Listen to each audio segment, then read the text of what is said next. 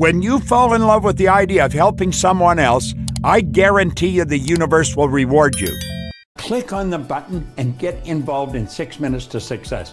I've been doing it for a long time. It's helped me earn millions of dollars, build a wonderful company, and it'll help you do exactly the same. Waddles points out it's a natural law that like causes always produce like effects. Do you know all I was doing? All I was doing was helping other people earn the money I was earning. I was helping them by showing them what I was doing. I was absolutely obsessed with helping other people win. And I was saying, this is what I'm doing, listen to this. This is what I'm reading, read this. This is what I'm doing, do this. I was excited about it. I was happy when I saw other people win. What does the law say?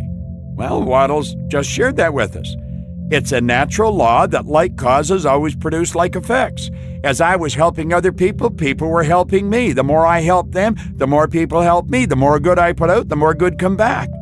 We get into a cycle, and it's the law of circulation. Troward talked in depth about circulation, and our objective is just to put it out.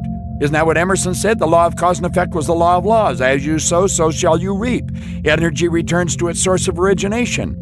Now, Waddles goes on to say, therefore, any man or woman who learns to do these things in this certain way will infallibly get rich. Now, that statement is true is shown by the following facts. Getting rich is not a matter of environment. See, I wasn't in a particularly great environment. I was in the same environment that I was in when I was losing. He said if it were, all the people in certain areas would become wealthy. The people of one city would all be rich, while those of other towns would all be poor. The inhabitants of one state would all roll in wealth, while those of an adjoining state would all be in poverty. We frequently see rich and poor people living in the same environment and often engaged in the same vocations. When two people are in the same locality and in the same business, and one gets rich while the other remains poor, it shows that getting rich is not primarily a matter of environment. Some environments may be more favorable than others, but when two people in the same business or in the same neighborhood, one gets rich while the other fails, it indicates that getting rich is the result of doing things in a certain way. Furthermore, the ability to do things in this certain way is not due solely to the possession of talent, because many people who have great talent remain poor, while others who have very little talent get rich. If we study people who have gotten rich, we find that they are an average lot in all respects. It is evident that they do not get rich because they possess unique talents and abilities. They get rich because they happen to do things in a certain way. That is one of the most beautiful truths you'll ever learn. The certain way is by law, and that's what this particular segment of this program is all about. There is a science of getting rich. It's about the law. Getting rich is not a result of saving or thrift. Many very penurious people are poor, while free spenders often get rich. Nor is getting rich due to doing things which others fail to do. Two people in the same business often do almost exactly the same things. One gets rich while the other remains poor or becomes bankrupt. What are you in harmonious vibration with? I have a dear friend of mine, Eli Palmer. Eli Palmer is my physical training coach. When I'm in Toronto, I'm up at 5 a.m. and I'm in the gym at 6. And he's there and he puts me through the paces. He has me stretching and lifting and exercising, and he's got a beautiful business there. Eli is a student of this material.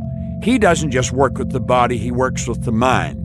Eli is not only strong from the neck down, he's strong from the neck up. He's got a phenomenal attitude towards people, towards business, and towards growth. But here's the point. Eli Palmer's business is growing to the point it's expanding, and as I'm recording this, he is preparing to move in to a beautiful new gym. At the same time, around 5 blocks away from him, there is another gym, and it's being closed. Eli phoned me here about 2 weeks ago, and he said, you know, you'll never guess what, Bob. He said the gym over, and he named the street, is closed. They put the lock on it. They went bankrupt today. I got thinking about that after I hung up, and I phoned him back and I said, Eli, there's a great lesson here for you and I and anyone else that's observing what's happening. Well, one person is going out of business, another person's business is expanding. Your business is growing, their business is dying. You're in the same environment. You're only blocks away. You're doing exactly the same thing in exactly the same marketplace. One business grows, the other dies.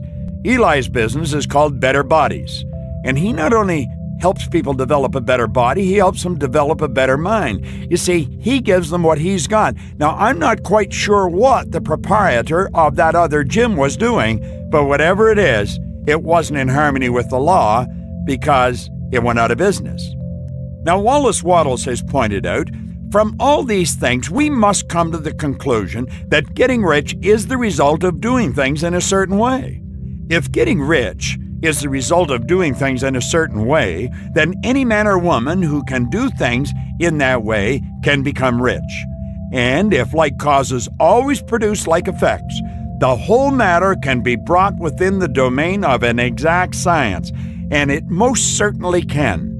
When you fall in love with the idea of helping someone else, I guarantee you the universe will reward you.